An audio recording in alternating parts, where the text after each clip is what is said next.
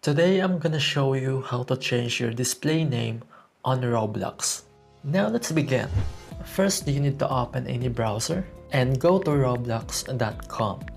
Roblox.com. Click on Login at the upper right corner. Log into your Roblox account. Type your username and password.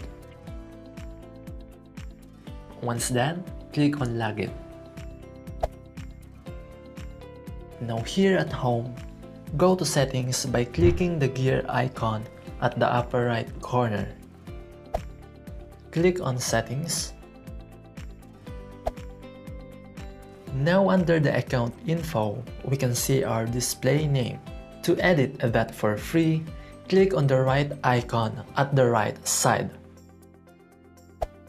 You can change your display name to whatever you want. Make sure it is unique and at least 3 characters. You can only change your display name once every 7 days. And once done, click on Save.